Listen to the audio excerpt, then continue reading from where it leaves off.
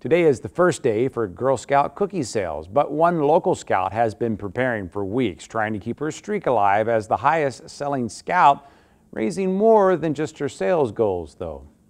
Aria Pelican is the top cookie boss. It even says it right there. The top Girl Scout cookie seller in the St. Louis region, 2 years running, with their sales down to a science. Pre-sold, go-getters, online, cookies in hand, and booth sales. This year's goal, to sell 4,100 boxes of cookies. Treated it like a business, and I worked day and night, meaning I worked in all my free time after school on weekends. Mr.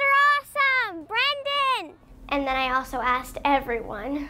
And do you want me to do the talking? And you could say she's mentoring, too. How are you doing? I'm doing great. How are you? Helping her younger sister Vivian get her cookie sales off the ground and reap the benefits of selling cookies that go beyond spreadsheets and accolades. It means I get to be a goal setter, a decision maker, and I get to have good people skills. It gives me the confidence to talk to adults, and it teaches me many good skills for life.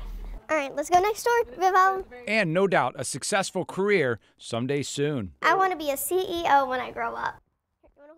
And I believe she will be. With those pink cowgirl boots, I have no doubt. I have no doubt. The Girl Scouts tell us all the money they raise stays here locally to pay for Girl Scout programs. And if Aria hits her 4,100 goal, she gets a trip to Disney World, I believe, or Disneyland, Disney World. Disney World, most likely. I hope I run into her because I am in need of Girl Scout cookies. Oh. I always am, and if I'm asked, I always buy, and I always have extras. Something tells me she's going to find out you're a potential customer. Yeah, message me, Aria. I will buy from you. Okay.